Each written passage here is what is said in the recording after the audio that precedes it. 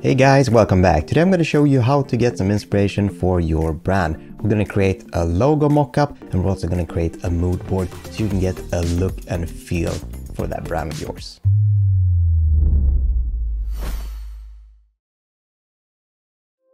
Press launch app up here, find focus in the list, select your machine. I'm selecting the turbo one, which is the fastest one. Select the time you want to run or just click launch to use the default timer. Wait a couple of minutes for the machine to launch. Once you've started focus, you're going to see this. Remember, this is where you put the prompt that you want to see. So we're first going to create a mood board, and I've prompted here brand design mood board, nature photos, teal and orange colors, and I'm just going to press generate here, and by default this is going to give us 2 images. And as you can see, we got a lot of images. However, it's looking less of a mood board than I would want. So while this is fairly okay, we can also get something with a little less images and more colors. If we click advanced here, we're actually going to deselect some of the styles that are preloaded here. Now the styles that were selected had a photographic style, so now we're going to get more of a brand design mood board. So as you can see clearly, we're still getting some photos in there, but now we're getting color blocks as well.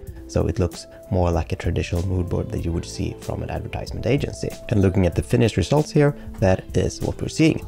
So this is a great way of getting inspiration for your brand. Now, obviously you need a logo for your brand. So we're going to be using a LoRa for this. The LoRa is sort of a filter for your images. So in here I have something called logo red AF logo types. If you can't see this, you can press refresh all files. I'm going to select that and I'm going to set the weight to 1. And now when you generate something, you need to put logo red AF to activate this, and then let's say burger.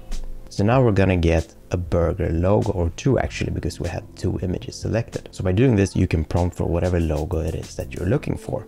In this case, we're doing a burger brand. So now we have 2 burger logos coming in here live. Looking at the results, I think they're fairly good. And if we try something else, for example, logo of penguin eating a lemon, we can see a logo of a penguin eating a lemon, albeit the left one has 3 hands here. That's okay. You now learned how to activate a LoRa and how to create some brand inspiration for your brand. Good luck.